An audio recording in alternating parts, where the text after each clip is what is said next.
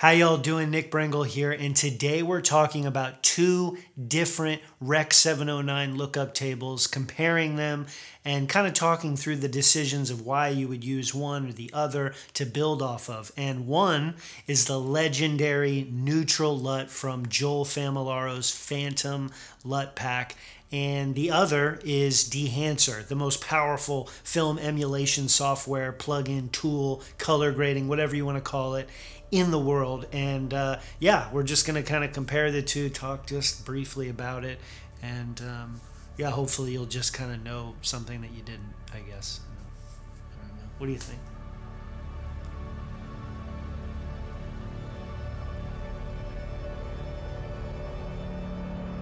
So throughout today's video, you'll be seeing side-by-side comparisons of these different Rec.709 LUTs without any other color grading done at all. Really basic, just slapped it on. And then anything full screen like this, I'm not going to tell you what we used, because I'll just let you decide if you can even truly tell if they're not side by side, and which is which and what is what and how we even got here in the first place.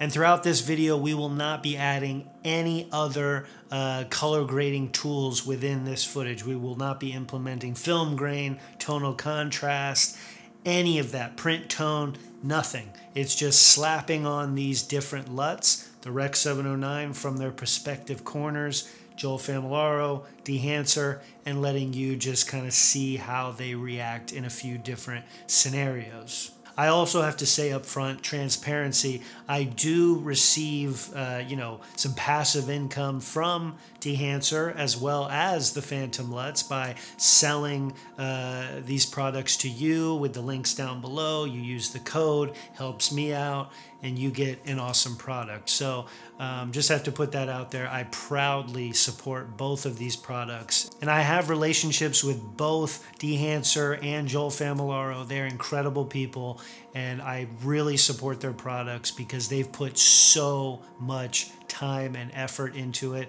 I've had, hours of conversations with Joel, just nerding out and talking about how this stuff works, because even for me, years in using all of this technology and color science and color grading and experimenting, I still have most of it go over my head. So yeah, thank you, Joel. Thank you, Dehancer. You have really opened up an entire new world for not just me over the past few years, but for so many others to have access to be able to make your footage look like it is supposed to, as if you're watching a movie. Because as some of us know, not very long ago into the past, this was not really attainable for most of us, most just regular guys and gals in the film world. It wasn't as easy to attain that type of skill set easily. You probably had to pay for, courses or use some kind of really clunky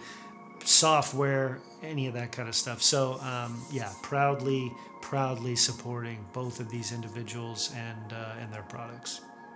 Right off the bat, I think for me personally, I haven't actually done anything like this, just put them side by side without doing any other touch-ups or enhancements or any kind of color grading, just slapping the LUTs on and putting them side by side.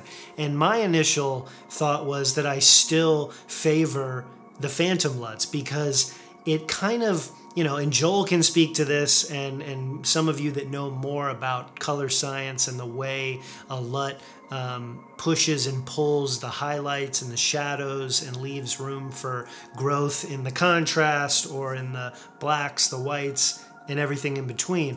Joel's Phantom LUT, for me personally, it already pushes the blacks to where I like them, and it leaves less contrast and less of that, I guess, the haziness that sometimes we do want. Of course, there are times we want that, but I like starting my base with an already slightly crushed image that I can then pull out from and create what I like.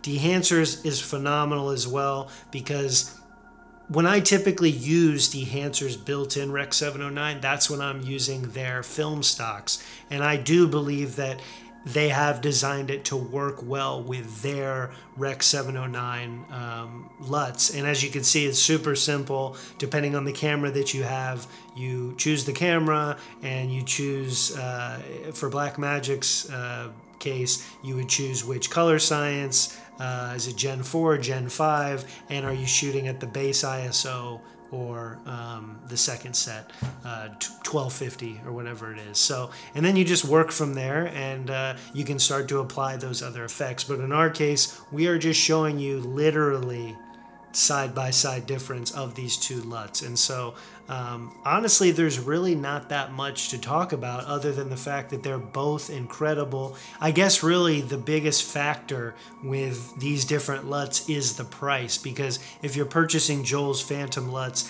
you're paying a significantly less amount of money compared to Dehancer, which is going to cost you, you know, depending on which version you get, up to $400. But you're not just getting that Rec.709 LUT, you are getting an endless opportunity of tools that will help you become a better color grader and just an overall better filmmaker, because you'll start to see the possibilities of what can be, and not just sticking on the streamline of what you see on YouTube or wherever else that you're getting information from and viewing things. You know. One thing I wanted to talk about, but I'm not really going to cover, is color shift, different lighting situations, depending on your lens, what camera you're shooting on. All of those variables come into play and are major factors when using any LUTs at all, because they are made to kind of highlight the best parts of whatever that image is that you're trying to create or make or, you know, put in front of the lens. And so every situation is going to be different. Sometimes maybe your white balance isn't perfect. Maybe that specific lens with that specific ND filter with these type of lights, with sun coming in from the south, and there's so many variables that can adjust your image. And I think this just brings us kind of back again to shooting in RAW and having that ability to do whatever you want in post, and just in case, you know, because sometimes we shoot things, I do it all the time, I'm testing, even with videos like this, I do little tests, but I want to keep it as stripped down and streamlined as possible so that I can explain it to you and you can go do it and think, you know, it's not that difficult, it's not that much of an ask.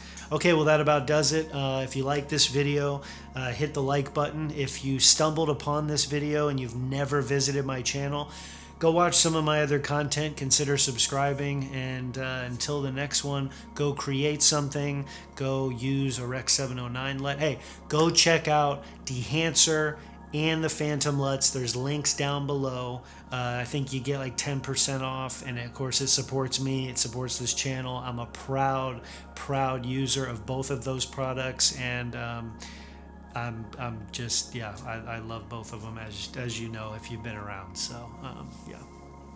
Jump in the line, rock your body on time. Okay, I believe you. Jump in the line, rock your body on time. Okay, I believe you. Jump in the line, rock your body on time.